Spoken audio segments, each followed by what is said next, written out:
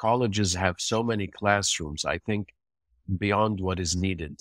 Because in the classroom, teaching happens, but not always learning. And that's a key point. Teaching must lead to learning. But in many cases, I have to say, teaching doesn't lead to learning. So teaching and learning is what we should focus on, because lecturing in many cases is about giving the student information, right? And then they take down notes or take the PowerPoint slides and then they memorize. And then you ask the question and then they give the answer. Of course, we all know this is not learning. And there's a good saying that says, don't memorize anything that you can look up. This is a good saying. I love it.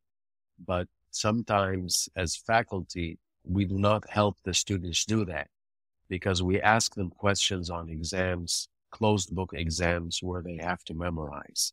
And that's a mistake that many of us are doing.